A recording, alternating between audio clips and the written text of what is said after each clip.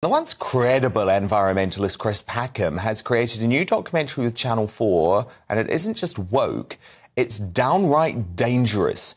Titled, Is It Time to Break the Law?, Packman interviews eco-terrorists the world over, including the author of the book How to Blow Up a Pipeline, and he concludes by pledging his support to groups like Just Stop Oil Watch. That doesn't necessarily have to mean that you put explosives on the pipelines and blow them up. But disrupt their construction, yes. And maybe blow them up. If we do blow up pipelines and we do get caught, we're going to take a beating from the state. If you're an activist that's already made a decision that, yes, you're going to break the law, so long as no one is hurt and there's no lasting environmental damage, then you'll have my support. Completely deranged from Channel 4. This is how the Home Secretary, Suella Braverman, responded when she was informed of Packman's extremism this morning. He's saying that he actually endorses it. He doesn't condemn it. That's incredibly irresponsible and reckless, is what I would say. Kelvin MacKenzie, was that documentary appropriate for Channel 4 to broadcast tonight? Well, Channel 4 are in a massive ratings dive at the moment. They are in tremendous commercial trouble. I mean, why to God the government didn't agree to sell it last year?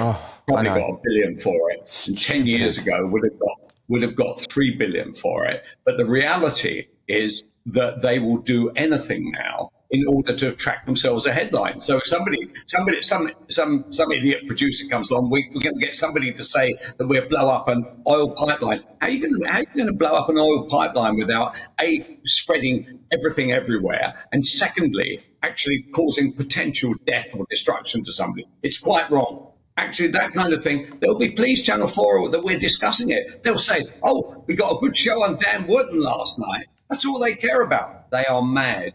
Quite mad at Channel 4. And honestly, I do believe that it's time that the government actually just got rid of the thing. Well, of course they were meant to. Boris was going to do it, Truss was going to do it, and then Sunak gets in and he stops it. It's absolutely ludicrous. But look, of course, Kelvin, a seismic story from the world of the media today. Our old boss, the man who made you the longest-serving, most successful editor of The Sun, Rupert Murdoch, has stepped down as chairman of Fox and News Corporation. He told you he was never going to retire, Kelvin. So what's changed?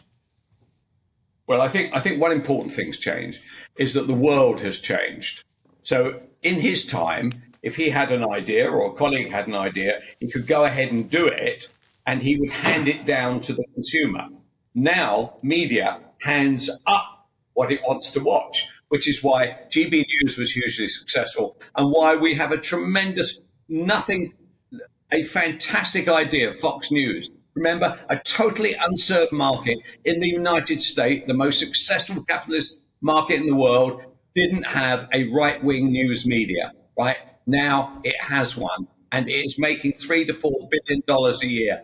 What a sensation that should be. And why shouldn't GB News be the same? And the answer is, in America, the advertisers advertise with Fox News, and they boycott GB News. It's a disgrace. No, that is, well, I agree with that. Obviously, it's succession within the family, Lachlan Murdoch to take over. I mean, some people, Kelvin, say he's actually more right-wing than Rupert. So there isn't going to be a big political change, is there? Well, Rupert hasn't got any politics. He doesn't give a stuff. He said, we'll have that idiot Starmer in if we can make more money, or we'll have that, we'll have that idiot Truss in and make more money. He doesn't care. Couldn't care less about Trump, one way or the other. All he saw was the ratings go up of Fox News. So the truth about the matter is that Lachlan actually believes in the kind of Trump world. He is really quite right-wing. Actually, he's no bloody fool either. So painting this bloke as a complete idiot, because the problem is when Rupert dies, the 4 kids all have the votes. And the suggestion is that directly Rupert dies, boom, they were going to vote and throw Lachlan out.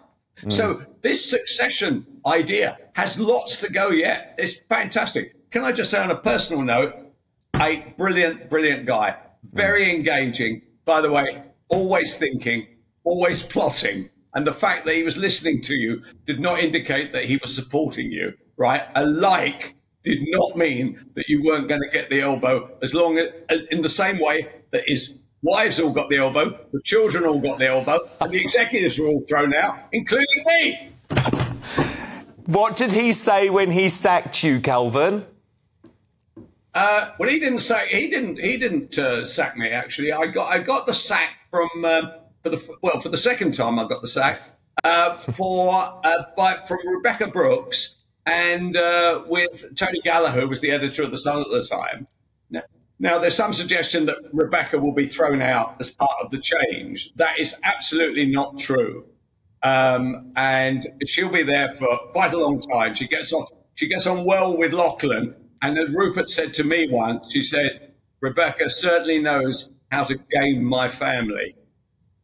She's obviously very successful executive, Kelvin, too. Within the Murdoch thing. But obviously, you know, with the emails deletions policy and the fact that they write a massive check out almost every day at News UK in London in order to stop Rebecca going into court on phone hacking and being cross-examined in the High Court on phone hacking. Yeah, they've all got their hands in the blood there. Well, do you know what? Do you know what, though? I think Rupert created an incredible company and his legacy will last.